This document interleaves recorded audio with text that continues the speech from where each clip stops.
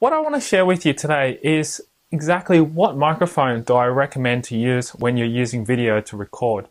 Now, there's two different types of microphones you can use, and it really depends exactly what you're doing. If you're using the camera, which is what right now I'm talking on the camera, sharing with you exactly what I'm doing, or if you've got something hooked up, or if you're using your computer to do a screen capture, which you want a different mic for that as well. So first thing I want to share with you is exactly the lapel mic that I use to be able to clip onto me. So you can see this little, I don't know if you can see right here, but there's a little mic that's clipped onto my shirt. And this mic goes directly straight into the video camera. And make sure that the camera that I've recommended, there's another video as I've shared with you in the past, is exactly what camera to use. So I recommend the Canon T3i camera or the Kodak Zi8 camera, which is in another video which you can have a look later on.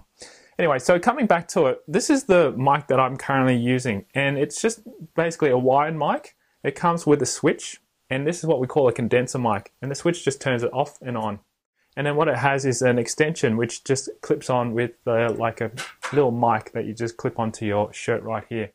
And then it comes with a 3.5mm jack port or jack socket that you plug straight into it, like a male to female. And that's all you need.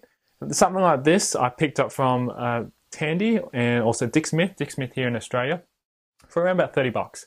So it's a really good quality mic. It comes with a battery. So there's a little lithium battery that's in here. Well, not lithium, but small little battery. I can't remember what they call it. I should know because my family does change the watch batteries for their business.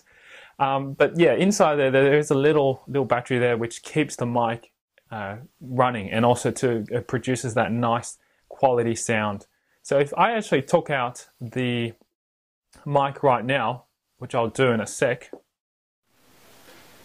So I've taken out the mic right now, and you can see that it sounds very echoey. It's a really bucket type of noise, and that's the reason why I wanted to share that with you, to show you what it sounds like.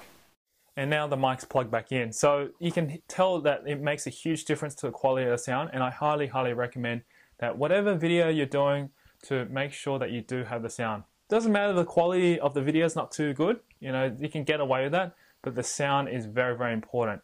Special effects, adding on sounds and stuff like that is the reason why a lot of movies are successful, is because the sound is very good quality. And you don't see the behind the scenes because usually they've got mics up at the top, they've got mics on the side and stuff like that, and they try to capture the best quality sound if possible.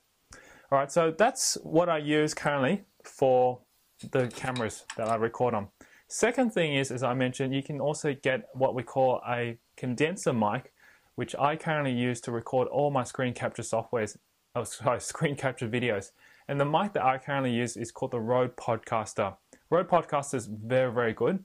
It's made in Australia and it's of high quality, but the sound quality is absolutely amazing. And I'd recommend, if you're going to spend some money on getting a good quality mic, that's what I would get for the computer when you're doing screen recordings or whatever you're doing, even for podcasts. So definitely check that out.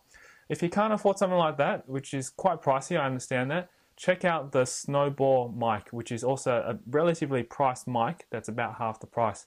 Quality wise, yeah, it's not too bad, but it doesn't have that kind of, it doesn't have all the extra functions that you'd be looking at for a particular mic like that. And it just sits there on the desktop. So if you want to lean down and talk into it, you've got to talk relatively close to pick up good quality. Whereas the Rode Podcaster mic, you can get a shock stand and all that shebang, which is what I've got as well.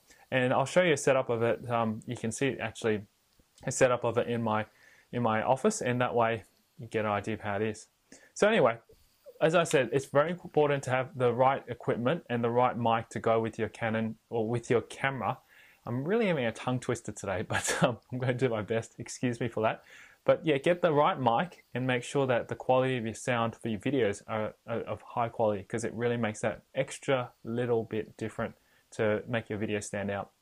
Alright, if you've got any further questions and you would like to add in any further feedback to it, to let me know what you think about these videos, and also let me know what you think about the microphones I've recommended, feel free to leave it down below, and I'd love to be able to answer any of your questions as well. Well, thank you very much for watching this video. My name's Tyron Shum from Outsourcing Live, and remember, just outsource it. Now, if you like more resources like this one, you can find them inside Mass Outsource Mastermind. along with video tutorials and step-by-step instructions showing exactly how I use them. To get a 30-day, no-risk trial membership to Mass Outsource Mastermind, simply visit freevideoset.com. Until next time, I wish you success in your quest for outsourcing.